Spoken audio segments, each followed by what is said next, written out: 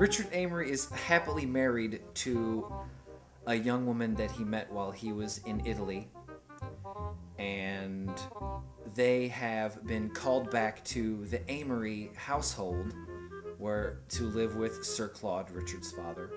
You're really going to want to come down and see the show because Agatha Christie absolutely outdid herself with this one.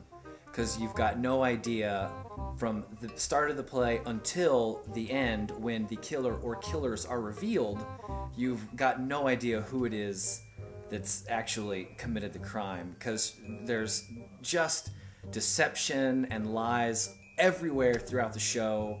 Agatha Christie's Black Coffee at the Santa Paula Theater Center is not one you're going to want to miss.